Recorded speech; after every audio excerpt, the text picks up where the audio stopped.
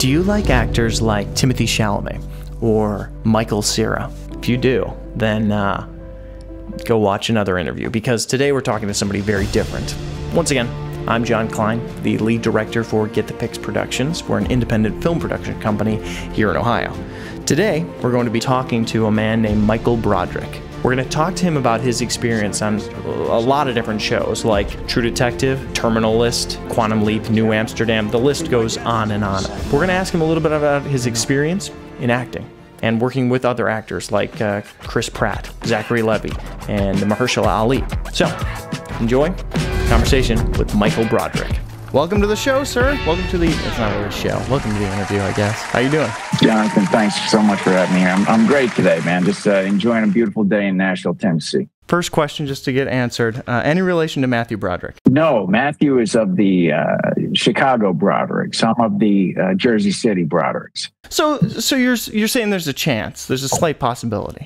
That's right, Okay. yeah. Me and we're like this. When I would go into an audition before any casting directors, knew me at all, they'd be like, "Oh, are you related to Matthew?" And I'm like, "Does it help or hurt?"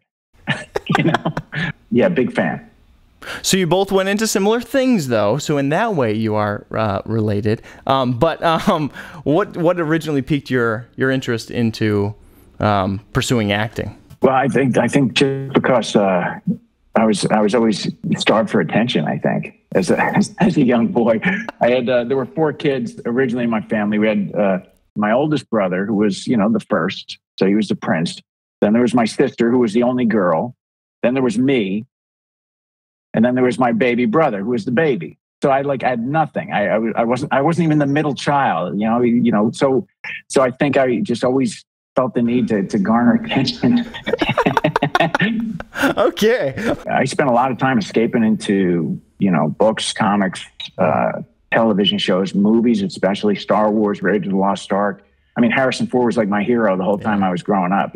First Han Solo, then Indiana Jones, then Jack Ryan. I mean, whatever. It would make me feel better when I was feeling low. It would make me experience emotion, That's when I really wanted to pursue the craft of acting, to have a part in telling those stories that can lift people up or even just make them feel something different when they need it. Once you knew, hey, I'm interested, I like people's attention, and I like telling them stories, how did you start the path of okay, let me do that in a good way? I came up in this little town in Spring Lake, New Jersey, this little town on the beach, and they had a great community theater there. And part of their first theater workshop class there, and that still exists today. It's been going for 40-something years now. We would do dance and music and acting, and I would go over and work out the theater workshop, and then every summer we'd do a show. And so I got some training there, and then joined the Marine Corps, so I kind of stepped away for a while.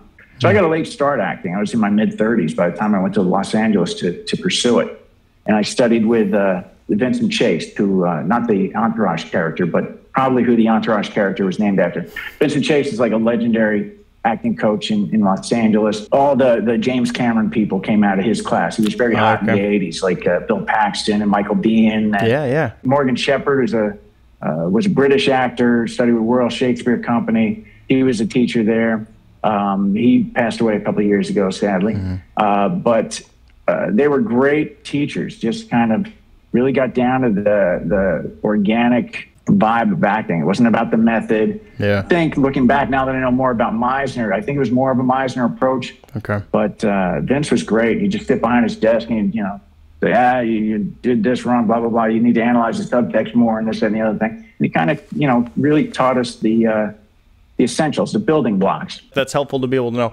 Who would you say is the best actor that you've gotten to work with? Just personally working with them, not necessarily best performance. Well, you mentioned Mahershala Ali in the intro, and he was certainly the most has the most accolades that I've worked with. He's a 2-time Academy Award winner, and just a hugely talented actor. And I really enjoyed working with him.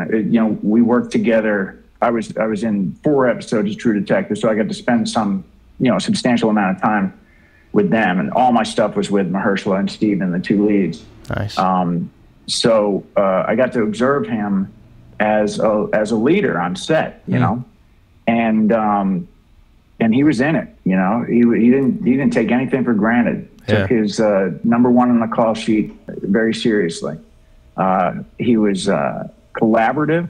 If something wasn't working for some reason, he'd cast it out to, you know, I didn't have half the resume that, you know, somebody like Steven Dorff or Mahershala would do, but it's he was always willing to hear everybody's input, and then he'd kind of, you know, yeah, it sounds good or whatever. Let's do that. Let's try that. You know, that's the thing. He was always willing to try things. I enjoyed working with him a lot. Would you jump at the chance of being able to work with somebody that you felt was going to probably be a terrible coworker, but might give out a good performance? I'm not like a household name. So if there's like, let's say, a notoriously difficult actor, right? Mm-hmm.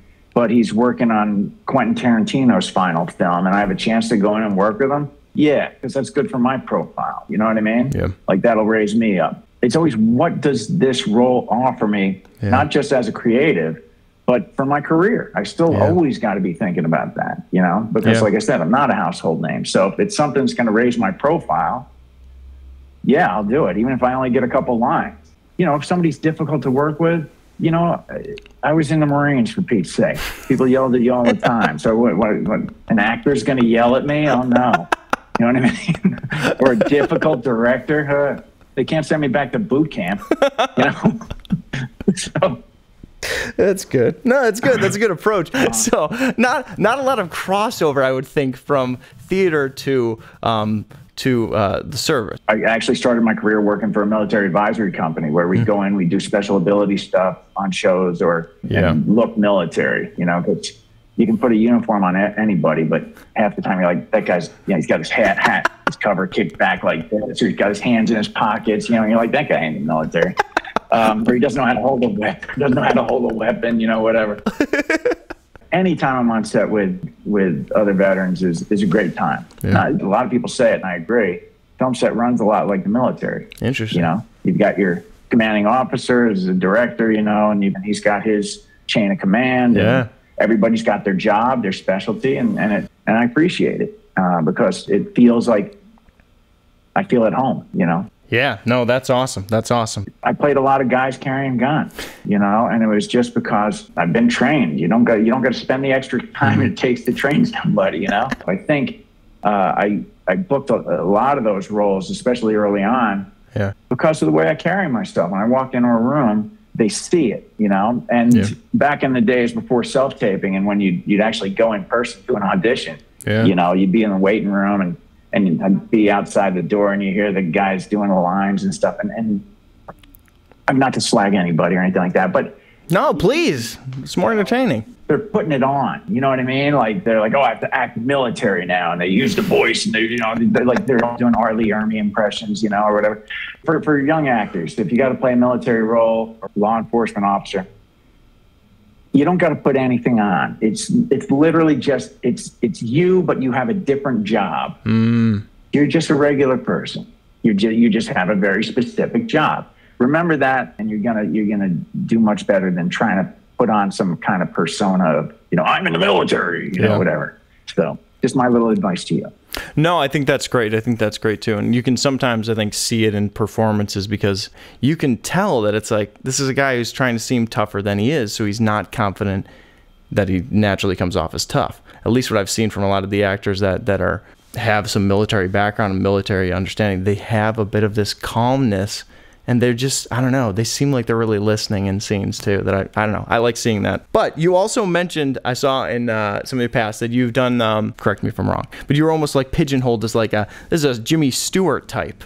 He may have served, I can't remember, but I don't necessarily see the crossover between those types. You know what I mean? So talk to me a little bit about that. Why was that, do you think? It wasn't that I was pigeonholed as a Jimmy Stewart type. It was when I was first studying at Vincent Chase Workshop, and both he and Morgan Shepherd always used to throw out people like, you know, you're a Jimmy Stewart type. Morgan used to lean more towards Gary Cooper, you know. And I think more, it wasn't necessarily that I was like Jimmy Stewart, but it was like, I think they saw perhaps this kind of classic leading man quality. I think maybe because I was more often than not relaxed. But I enjoyed that because, you know, in class before I started working and just getting all those authority figure roles, you know, military and stuff like that. I enjoyed playing the more vulnerable stuff. I still be a veteran, and sometimes recently I was on New Amsterdam. I played a veteran who was his mother had passed away while he was overseas, and he comes home to find out that his house had been, his mother's house had been taken by the hospital. She had gifted it to them. He's a hard man who does difficult things, but it was a time when he was really vulnerable, and I really relished that opportunity to play that. It's a cool scene. I think that it works out well for who you are too, that it's like, well, you're actually you can really legitimately bring this point home. Oh, I appreciate that. And I look forward to being able to play more, kind of more vulnerable roles, you know, I'm a dad, I'm a husband, you know, all the same things, you know, as so many other guys, and to be able to kind of explore those situations and emotions on display for other people that they can relate to. That's what kind of gets my, you know, gears going, you know?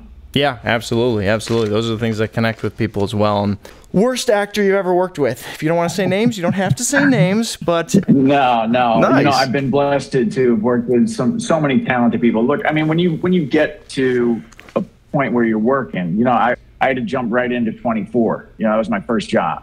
So when you're hitting at that level, you've already been screened, you know. I haven't worked professionally with any bad actors. However, you know, look, I'll say, you know, up until I left Los Angeles, I was working, I was still in class every week just to stay sharp. And you get new actors. I wouldn't call them bad actors. They're just new actors. Call them bad actors. They don't have any... It'll make this more fun. They don't have any craft yet, you know. They're you know, they've got some charisma. They can string some words together without, you know, falling on their face. And look, that's the way I was when I started, you know. I'm not awful looking. However, if you're really awful looking, you're more prone to get work. There's a couple of things you need to hit. You need to be able to talk. You need to be able to have people look at you without barfing. But you know, but then you got to learn the craft. And that, you know, I'm still learning the craft. I've been doing this almost 20 years now. Yeah, you got to know that's the case, because I think a lot of people are like, the first one didn't go that well. I guess it's not for me. And it's like, okay, well, it's not for you if that's how you think about it, right? Exactly right. It's, you know, look, I've been very fortunate. I have my wife of 20, it'll be 23 years in May. Oh, nice. So she's been with me through this entire journey. You know, when I decided that in my mid-30s I wanted to drop everything, have her quit her job in New York and move to Los Angeles with our 18-month-old son so I could try to be an actor. So I've been very fortunate to have just a steadfast partner who believes in me, because things go up and down. They go up and down all the time. And, you know, you're top of the world and you think, wow, I'm True Detective. I'm a recurring character. Man, sky's the limit now. Yeah. And then, you know, all of a sudden, well, you don't get anything for a while. You know, oh, now I'm back on this TV show or whatever. And, you know, and it's ups and downs, ups and downs. You're always second guessing yourself. But if you got somebody next to you telling you, hey, you know, keep on, you know, just to be your North Star, it makes it easier. It makes it easier to hang in there. So I don't blame people that duck out. No, they're all alone. No, that makes sense. What is your process? You're there on set. How do you prepare for that day? I immediately start clocking all those things away that are like me. I look for things that are like me, and the things I instantly recognize and can empathize with. Then, to make it interesting, so you're not always playing yourself, you start to find what Morgan Shepherd, my old teacher, used to call the cracks in the cup, right? You find the little cracks in the cup, the little imperfections or the little tweaks on the way you think that this person, you know, created by these situations might think or might believe or might act. It wasn't not from the beginning, but over the years, I've come up with this kind of thing that's been helpful to think about this person's hands, right? What is this person's hands like? Do his hands ache because of stress or because of, you know, he's constantly doing this or whatever? Are his hands rough? Are they smooth? Is he a cultured person? How does he eat? Like, you know, how is he at dinner? Does he eat over the sink? You know, because his job's everything and he doesn't have time for this, he's just feeding the machine? Right. Or is it somebody that sits down for a nice meal and he knows exactly where his, you know, which fork to use and whatever for the salad, you know? I think hands are important, and hands can really inform your character. So that, for me, is a way in. So yeah, first similarities, then differences, and then physicality. That's great. No, that's very helpful. How do you keep from leaning into those things too much? So, for instance, let me give you an example. You know, this guy's very different from me. Family's not important to him at all, right? You're playing this role. Is that at all a challenge to you? The things that you know the character doesn't care about? I know it's a little bit of an out there question. It's something I'm curious about. No, I'd like to explore that though. How do I avoid that? Interesting. I had an audition recently. If I can, maybe this will help. Yeah. I had an audition recently, which was outside of what I typically get asked to read for. Cool. Yeah, it's cool, but it's also it's challenging. Right. Very challenging because all my instincts, you know, when I was first exploring it, all my instincts seemed to be wrong. You know what I mean? Yeah. And so I really I focused on the text, and I focused on the emotion of the scene and the intent of what I wanted to express to this person. So where in the craft do you feel the fulfillment with the character that you've built? It's in the moment. It's locking eyeballs with and trading impulses with that other actor. Oh, cool. It's when the cameras go away.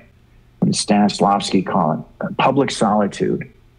Right? Oh, that's cool. He was talking about the stage, but you're in public, you're in front of people, but you're by yourself, meaning that you have to be as if you're alone and act naturally as you would alone. Those are the moments when I'm trading stuff with, say Mahershala Ali or even Chris Pratt. We did a scene together in Terminalist. It's when you're in it, man, and everything else goes away. It's just that interaction.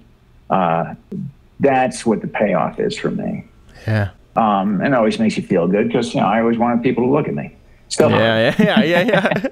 It's thrilling. How do I enjoy saying other people's words?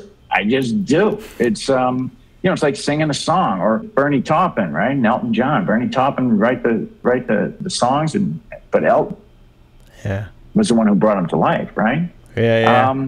You're a different kind of creative. Yeah. Right now, I love just performing it, man. I don't care whose words they are.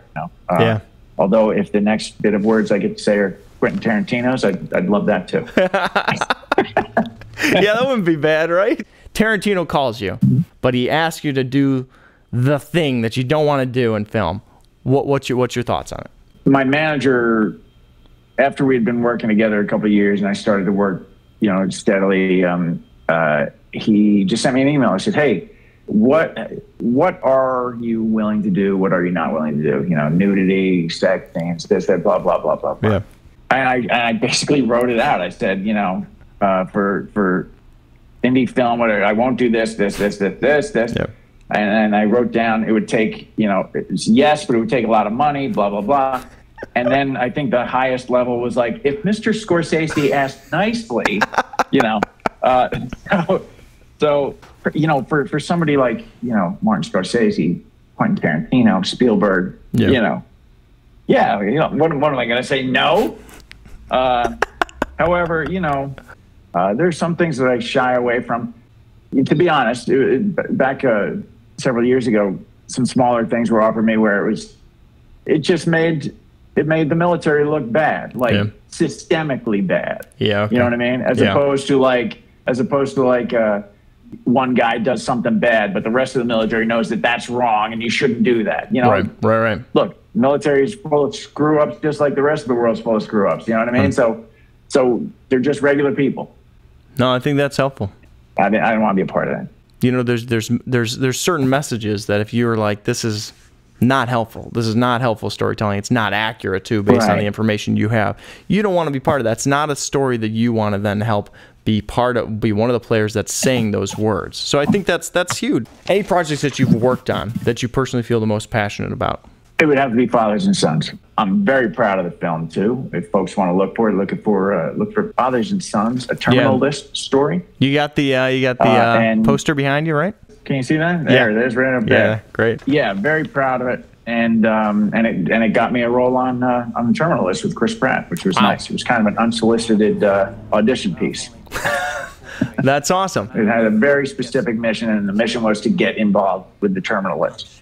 And it was being cast by people who I hadn't worked with before, so they weren't aware of me. I created this short film. We shot it during lockdown, shot it in a day. I got some of my very talented friends, many of them veterans. It's directed by an Army veteran, written by a Navy veteran. The co-star with me is an Army veteran. And there were other veterans involved, doing sound, doing music. I found a way to get it to production. I actually sent it to Jack Carr, the author of Terminal List, and he sent it to production, and production loved it. And so I think they were pretty far along in casting already, so they kind of found this role. They created this little role for me as Rick the bartender, and snuck me into one of the episodes, but they really enjoyed the film. The showrunner came up to me after, while I was on set. He's like, "Hey man, love the film." Chris Pratt was very kind to say some nice things about it to me. And word had gotten around. So that was a passion thing because I really wanted to be a part of that project. And I was fortunate to have some very talented friends who helped me make that happen. Yeah, that's definitely something that people should be able to check out. Hopefully, we can throw some clips on the screen right here so people can get a little taste of it as well. Yeah. Last thing that I want to make sure we handle before we head out of here, I have a little kind of practice run of acting that we can do and kind of show your skills. We're going to show my skills. Okay. Let me stretch. No, something I do want to say before we get out is I moved to Nashville a year ago from Los Angeles. We're here just over a year, rather. And I wanted to start working out acting-wise again. Yeah. And I thought I also might want to start sharing some of my experience with people, with other veterans. So if you're a veteran in the Nashville area and acting is something you're interested in, reach out to me. That's what I'm saying. I'm a lonely actor in Nashville now. You talked about that. There was public solitude, right? That's right. That's right. Okay, great. I didn't write this. This isn't my work. I punched it up a little bit. It's in the style of a procedural drama. But today I want to see you playing that Jimmy Stewart type. Are you okay with that? You want some Jimmy Stewart? All right, I don't know if I have Jimmy Stewart in my back pocket, but I'll give it a shot. All right, well, let's yeah, man, okay. Yeah, let's do this. I'll set the scene. Interior apartment hallway. Mr. Stewart, we've received multiple complaints from your neighbors about strange noises coming from your apartment. Care to explain? I apologize, officer. It's just my miniature horse, Clementine. She's a bit nervous, so I keep her indoors. A horse? You can't keep a horse in an apartment. It's illegal. This is New York City. We have standards here. I'm sorry. I didn't know that. I rescued her from a farm. I didn't have anywhere else to keep her. Ignorance of the law is not an excuse, Mr. Stewart. You need to take responsibility for your actions. Of course, officer. I'll take care of it. This isn't just a minor inconvenience, Mr. Stewart. Keeping a horse in your apartment is a serious violation of the law. Miniature horses are a threat to a functioning society. Their kind isn't welcome on my beat. Well, I won't let this happen again. I'll just have to figure out a way to pay for a better place for Clementine, but how? That's not my problem. That's yours. An undiscovered young man named Jimmy Stewart. After the police officer leaves, Jimmy sits down on his couch, deep in thought. He's been feeling lost lately, unsure of what to do with his life. Suddenly, inspiration strikes him. He remembers a script he read years ago, one that touched his heart and stayed with him ever since. It's a Wonderful Life. That's it. He jumps up and grabs the script, flipping through the pages excitedly. This is it. He knows what he has to do. I have to do this. I have to go back to acting. Takes a deep breath and smile. It's time to bring some joy back into the world. Clementine, the miniature horse, kicks with excitement. Yay. Clementine, I didn't know you could talk. So, it's sort of an origin story, I think. It's a young origin story for It's a Wonderful Life is what I'm getting out of this. Very nice. But great work on your part, too. That's not bad, Jimmy Stewart. That's pretty good. I think there was maybe some Woody Allen in there, too. I thought you were going to go into Matthew Broderick. Oh, boy. Great. All right, so thank you again for hopping on today. Thank you for your service. And then thanks for also trying to bring that towards the arts, because honestly, I think that's it's more important than I think a lot of people give it credit. And I think that's a great place for a lot of great men to be going towards. So thank you. Appreciate you. I really enjoyed talking with you, Jonathan, and I hope at least part of it was coherent. Yes, it was. Michael Broderick, thank you again for coming on today. Check out Fathers and Sons. Go follow him on social media, too. Follow along with this guy's career. Thanks, Jonathan. Thank you. Thank you guys for tuning in. Hope you enjoyed it. Hope you learned a lot. I know I did, and I think it's going to really inform a lot of the writing that we're doing for our next film. Thanks, guys. See you next time.